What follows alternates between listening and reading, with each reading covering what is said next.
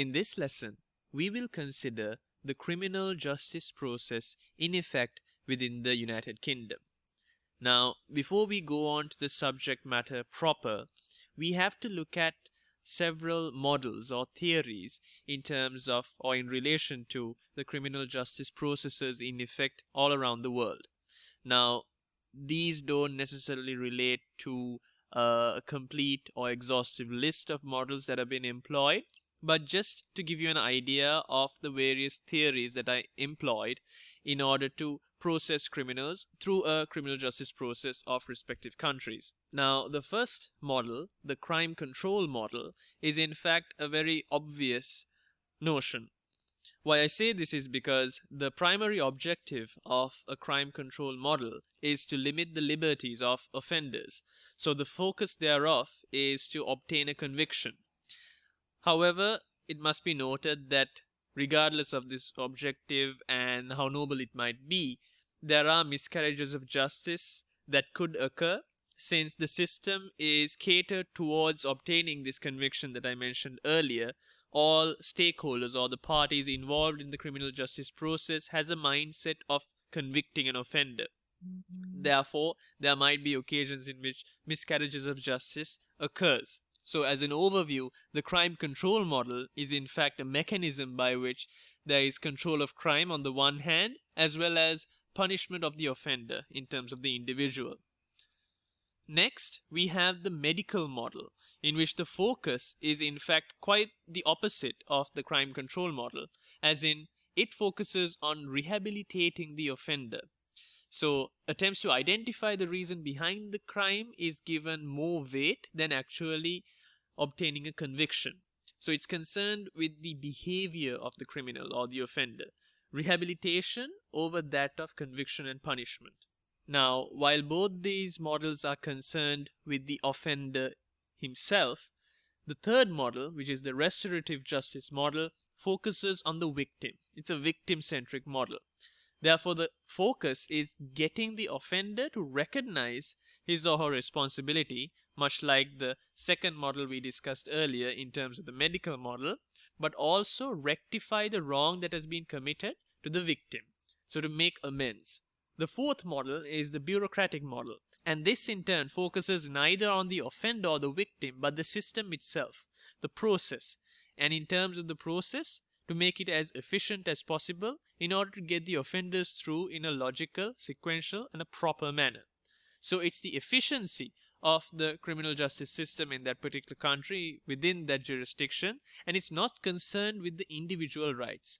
Now, much like the first model, which is the crime control model, where the system itself is focused heavily on punishing the offender, even within the bureaucratic model, there can be miscarriages of justice that occurs.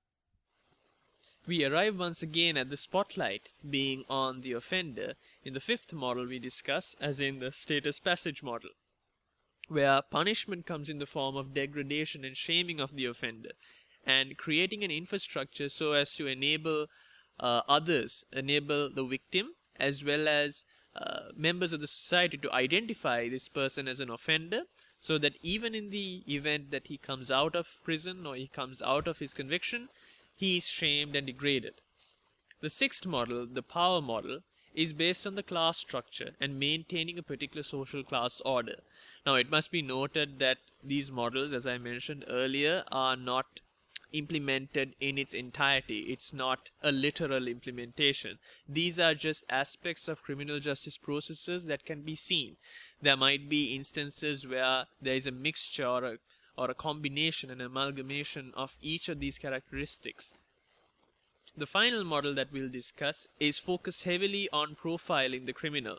So it differentiates the suspect population based on its social exclusions.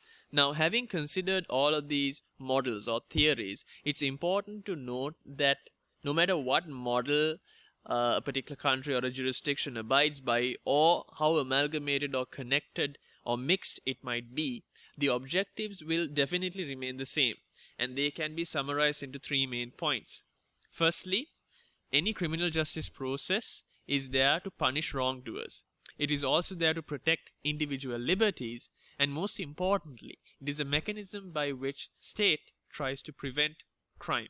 Now that we have had a look at the various objectives and prior to that the models or theories applicable in various jurisdictions, let's focus more on the UK jurisdiction or the UK's criminal justice process and determine how the prosecution process takes place. At the very outset, a crime will be recorded by the police. There will be a victim that makes a complaint, or in some manner or form the police will record the particular crime. From that point onwards, the police will arrest the suspect. At this juncture, there will be either no action taken, he or she will be charged, or there will be, depending on the type of crime involved, a formal caution or an informal warning of some sort. If, however, the police decides to charge this particular offender, this particular individual, then it is passed on to the CPS or the Crown Prosecution Service, who receives the papers from the police, which is pretty much a brief, for prosecution. At this point, once again, there is another check, much like the earlier one, that is made by the CPS now, which is the Crown Prosecution Service, where it either decides to discontinue because there is no case to be heard, or it proceeds with the charge. At this point, the case is forwarded to the magistrate's court for hearing, and at this juncture, at the magistrate's court, based on a prima facie case to be heard, it's either an indictable only offence, in which case it's directly forwarded to the Crown Court for a trial, or it's a trial either bay or summary offence, where it is a trial either way. Either the magistrate decides on the jurisdiction or the defendant elects for a trial.